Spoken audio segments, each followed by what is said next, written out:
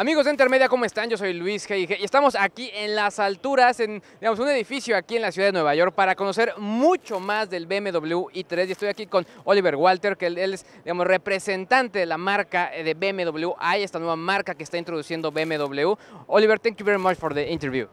My pleasure to be here today with you. What is the most important challenge in the BMW i3?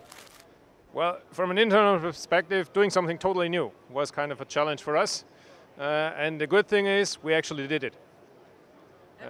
What about the people that maybe the new users, the people want an electric car? How do you, I don't know, promote that the people use electric cars? We believe that car is a perfect solution for like cities, bigger cities, where people drive in a city around like short distances, but they rather want to have like a convenient car.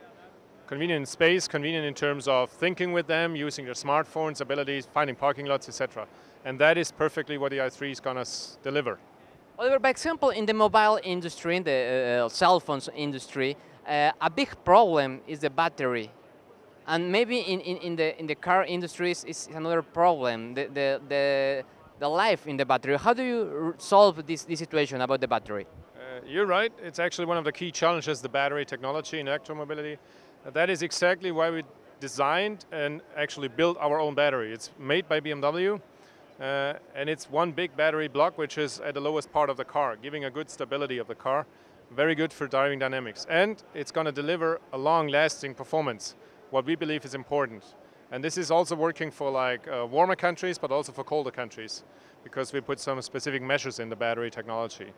So that is why we believe it's important to have the right technology. In the conference, we're listening about the car, but actually about the big cities, the mega cities like Beijing, London, New York. But we're listening about these stations where the people can charge the car.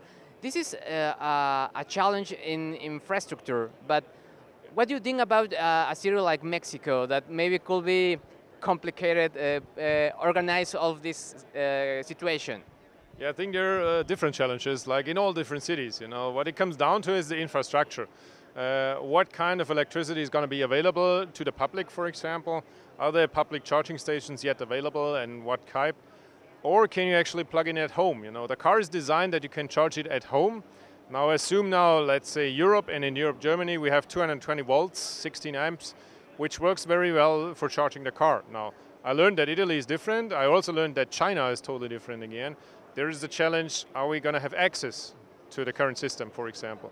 And that's why we developed additional solutions like Park at My House or Park Now, or even using it in the Drive Now fleet, for example. What kind of people, what is the profile of the people that could be use an i3? I would say the ones who want to be like a little younger, a bit cooler, you know, like a little more forward-thinking. Hipster? Yeah, the hip. Yeah, but to be fair, you know, it's a BMW. It's a solid car. It's a real fun-to-drive car. And it's probably a little more expensive, I would say, as BMWs normally are. Luxury and premium brands.